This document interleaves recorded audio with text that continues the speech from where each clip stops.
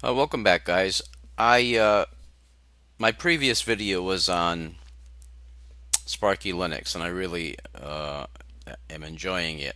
But right now I'm on my other computer, the secondary computer, and it doesn't have Broadcom Wi-Fi, and it does not have an NVIDIA graphics card. It's got integrated graphics, and as you can see, I'm at my Linux Lite desktop. So on this particular computer I have Windows and I'll show you the configuration on the partitioning.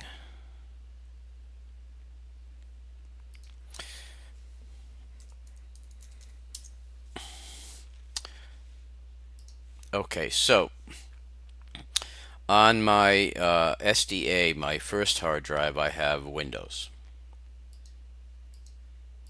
My second hard drive is the Linux Lite distribution that you're seeing, which is why this shows up. It's not because I'm in Linux Lite. The system will not let me make any changes to the partitioning. Okay. The next hard drive is Voyager Ubuntu, and that is modifiable. You can see it is not locked. Then I've got a backup hard drive. It's a 3 terabyte, and I have a USB drive attached. So what I want to do, since I installed Sparky Linux Mate on my other computer, I am going to install Sparky Linux XFCE on this computer. Now I need to be able to install it. I don't have another hard drive, so I need to be able to install it on one of my existing drives. I don't want to do it on the Windows drive, and I don't want to do it on Linux Lite. But I will install it to this third SSD. But in order to do that, I have to free up some space. And I'm going to show you how to do that within gparted. Now, if you don't have gparted on your system, you can install it sudo apt-get gparted, apt-get install gparted, and that'll bring that program in, and you'll be able to resize your partitions. Now, if you only have one partition, one hard drive, and you want to resize it, you'll need to boot off of a USB. So if you, let's say you put Ubuntu on a distribution on a USB, you can boot into that, the live version, and use gparted that comes with the install program, and resize your hard drive. But you can't do it from if you're booted to the hard drive. Okay, so what I'm going to do is I'm gonna leave the EFI boot partition, the green one here at the front. I'm gonna leave that alone because I'm going to use that when I install Sparky. And I'm also going to use the swap when I install Sparky. So what's going to happen is I'm going to shrink SDC2 down so that I can fit Sparky onto a separate partition. Okay, and how we do that is we click on it and we resize. Now all you do is you see the little arrow, it changes from a hand to an arrow. Once you see that arrow on the right, left click it and slide, and then you can decide how much room you need for your new distribution. So I'm going to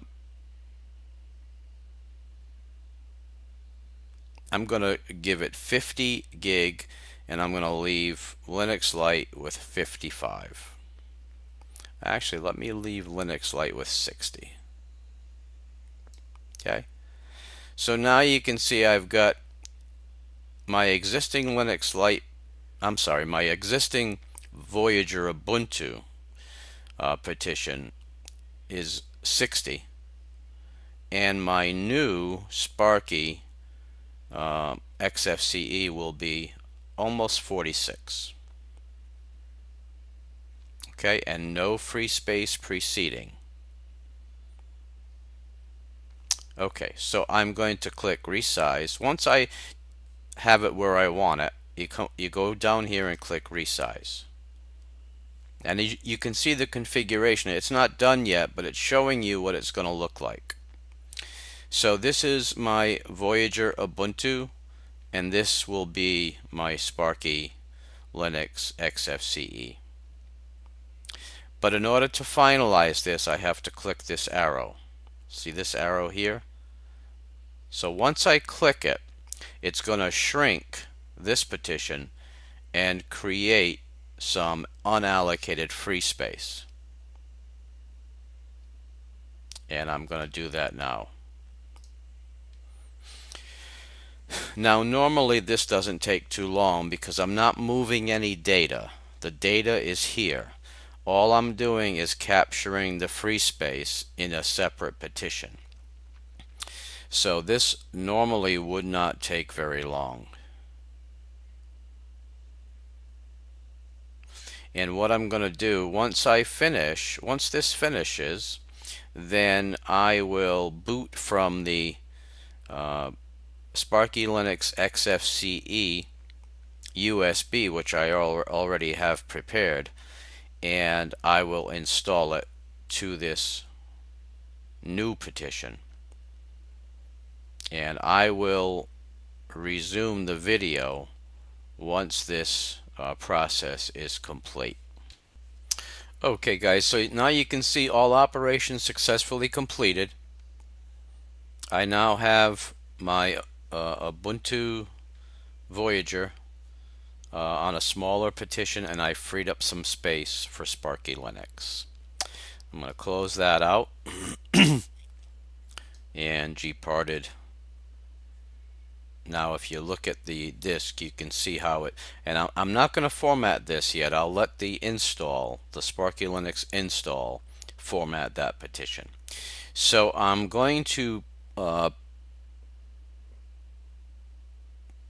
finish this video, and then I'll create another video for the install of Sparky Linux and show you this completed repartitioning of this disk. Welcome back guys. I thought I'd finish up this video and give you a look at the actual install of Sparky Linux. Now I ran into a little problem when I went back to the Sparky Linux website to download the XFCE version. That version was corrupted. I burned it to a USB, but it wouldn't install on any of my computers, so it hung up at the same spot. So I went back and I downloaded the Sparky Linux LXDE version, burned that to a USB, and had no problem at all. And that's what you see here. This is the Sparky Linux Debian with the LXDE desktop interface. I installed it to the disk that we reviewed prior. When we repartitioned that disk to make space for this install, you remember how it looked. This is the drive that we talked about. This is the Ubuntu Voyager. This is the new Sparky Linux. This is the partition. This is the free space that I freed up. And this is where I installed Sparky Linux. That's the system that you're looking at right now. That's why it has a little lock on that partition, because it cannot be modified as long as I'm running off it. This is the SDD2, which is the Ubuntu Voyager, and there is no lock there, so if I wanted to modify that, I could. And that's the way partitioning works. You cannot modify a partition when you're mounted to it. So the install went fine, no problems at all. I still want to go back and see if they get that XFCE problem fixed, because I would like to look at that. I do prefer the XFCE desktop interface to the LXDE, but this is perfectly fine for now. I've got the partition set up so I can reinstall pretty much anything that I want. And so that wraps this video up. If you have any questions, post them in the comments, and I will see you next time, guys.